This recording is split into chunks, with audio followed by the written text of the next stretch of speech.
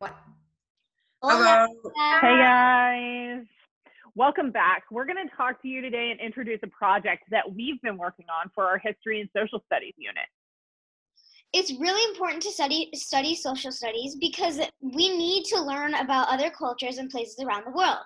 Social studies is a study of relationships and the functioning of society. Yeah, it's also important for us to study and learn from history. History is the study of past events, particularly things that happened that other humans have been through. From history, we can develop a better understanding of the world. Oh. History can also help us to learn and understand other people, which goes back to social studies. Yep, history can even help us learn about and understand ourselves. All of that's right. It can teach us a working knowledge and understanding of change. Things are constantly changing around us all of the time, and we can learn from people in the past about what not to do in our future. If we don't know history, we may actually repeat some of the same mistakes. So history also gives us the tools we need to be better decision makers. That's right. Both history and social studies are extremely important. So we're going to do a project to learn more about a country. Kurosh will present for us tomorrow, but I'm interested in which country you're each interested in studying. Mandana, what did you want to study? Oh, you're muted. I'm always muted. That's okay. I would like to study Canada. The study that I picked already and I'm going to present tomorrow is Japan. So those are both really cool countries. Mandana, why did you pick Canada? My parents visit Canada every year, and I want to go too. That's really awesome. I want to go too. So when you go, make sure I go, okay? All right, Kurosh, why did you pick Japan? I picked Japan because I like a lot of things Japanese. Like one of my favorite things is like sushi. And yeah, that's why I picked Japanese. Nice. So you were a little bit breaking up right there, but I know you. So I know that you said you like sushi and anime, right? Yep, and Nintendo. Nice. And Nintendo. Okay, cool. That's really cool. I'm excited to see how your presentations turn out. So let's go over some of the things that you need to include in there. So you've already completed step 1, which was to pick your country. Step 2 is to research the country and fill out everything in the World Atlas project instructions Google Doc that we will share with you.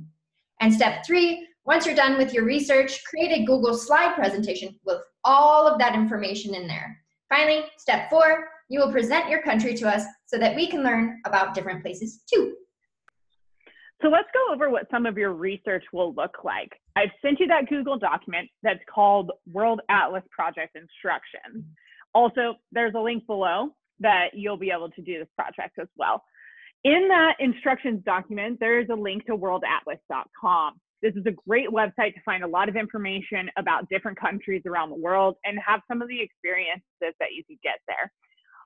But you'll also want to use other reputable sources for your information. Nice. So let's talk about what a reputable, that's a hard one, reputable source for information is. A reliable source is one that provides information based on strong evidence. So some examples you could use that are reliable sources are Kidtopia, Google Scholar, and Britannica. We will link these below in the description as well as in the Google Doc so you can use them, okay? So it's just like Mandy said, you probably want to use those websites. And the reason why you don't want to use Wikipedia, a lot of people know this, but some might not, is the fact that Wikipedia, anyone can go in and edit anything in Wikipedia. Fun fact, in first grade, you shouldn't do this, but I changed George Washington's birthday in Wikipedia on an account. But it only since George Washington's Wikipedia page is such a big one, it only lasted like 5 minutes and that account got banned. But that's my point. Anyone can be changing any facts about anything on Wikipedia. So you should definitely use the sites that Mandy suggested. Sneaky, sneaky first grade Kurosh. It is really important to use reliable sources when you're doing your research so that to the best of your knowledge, the information that you're presenting us and other people is correct. We're going to go over things that you're going to be researching about your country that you choose. Don't worry, it's all in the worksheet below to help you complete your research. Nice. So for the first part, we just want to know the facts about your country, right? These include things like the leader, capital city, language spoken, size, population, currency, climate, and important products that come from that country. Next, you need to find a world map of your country. Just like Google the map and then grab an arrow and point to your country. So like United States, you just put a big arrow on a map pointing to United States. Am I muted? No. Okay. Then we want to see a map of your country. It should be a picture of your country that has 8 to 10 cities labeled on it. One of those cities has to be the capital of your country. And after that, you should include a picture of the flag for your country. It's also important to understand different things about the flag, such as why the country chose that to be their symbol. We want to know the meaning that's behind the flag, so please be sure to include that. On the next slide, you'll include a timeline of important events. You should find 4 key events in the history of your country. Were they participants in a war? If so, what side did they fight on? Was there a civil war? Important protests or changes in the country's leadership? Was there an environmental disaster? These events must include the date that it happened and an explanation of the event. Next, you're going to research a VIP, which stands for a very important person. Find a very important person from your country you choose and tell us what he or she is famous for in your country. One of the most fun things to study about different areas around the world are the holidays they celebrate. You're going to get to tell us all about different holidays and celebrations from the country you chose. You need to pick at least 2 important holidays or celebrations that happen in the country and explain them to us. Don't forget pictures. Next, you're going to let us know some things about the culture of that country. First, we want to know if there's a popular instrument or type of music that began in your country, or what's important to the culture of that country. Or you can pick an instrument that might have been created in your country. Please include pictures, a video clip, or a music clip from YouTube to share with us. You're muted. Really? All the time. You like playing sports? I love playing soccer. The next thing you need is to include a popular sport played in the country that you chose. It would be cool if you told us about a famous sport figure from the country, and always include pictures. So, as most know, sushi is my favorite food, but and that's from Japan. But what a shocker! What's your favorite food from your country, or just a popular food from your country? Just like try and find a food from your country that you think you'd like, and then put a picture in it with next to the food. Nice. Yep, we all know that about you, Kurosh. Next, you should figure out at least 3 animals that are found in your country and include pictures of the cute little guys.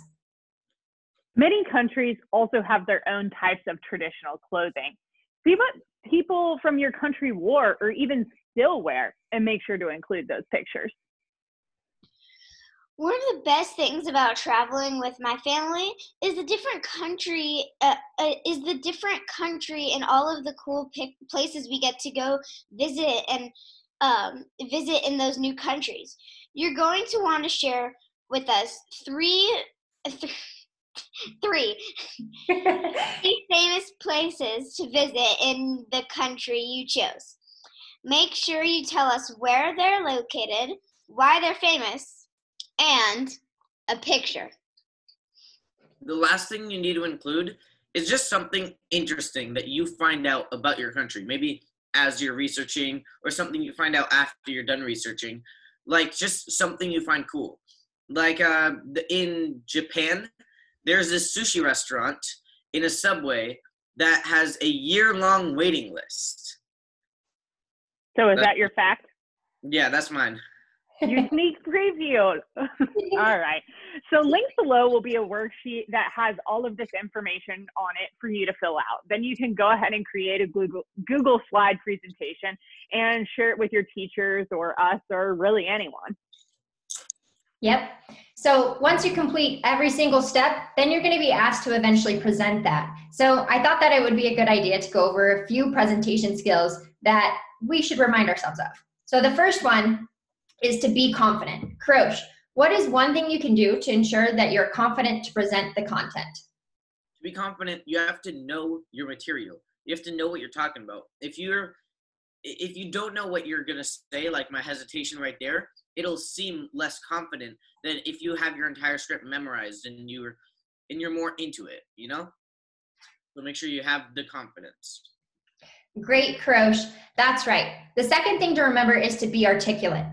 So if you know that there's a word you don't know how to pronounce, it might be a good idea to actually write it out how you pronounce it, right? So in a way that makes sense to you phonetically, right? So for example, maybe you don't know how to say sushi. Okay, I know that we know that one, but you could say something like this, right? It makes sense to me. There's a proper way of doing it phonetically, but if I were to read it like this, sushi, right? That's how we pronounce it, right? So something that will remind you how to pronounce it might be a good idea. Little notes on an index card are always a good idea. Sushi, yep, exactly like that. So be sure to sit up, sorry. So Mandana, what is another important thing a presenter should keep in mind? Oh. Okay. Pretend that never happened. Have fun. This is very important because if you are enthusiastic, then you might lose your audience. If you lose your audience, there's no one to watch you. Be yourself, and it is okay to laugh and be fun, as long as you aren't distracting from your main points. All right, now you know what your goals are for doing your research and what's expected of you for your presentation. Remember, have fun and share your projects with us and your teachers and your family so that everybody can learn about the places that you chose. Bye! All right, we'll see you next time. Bye! Bye.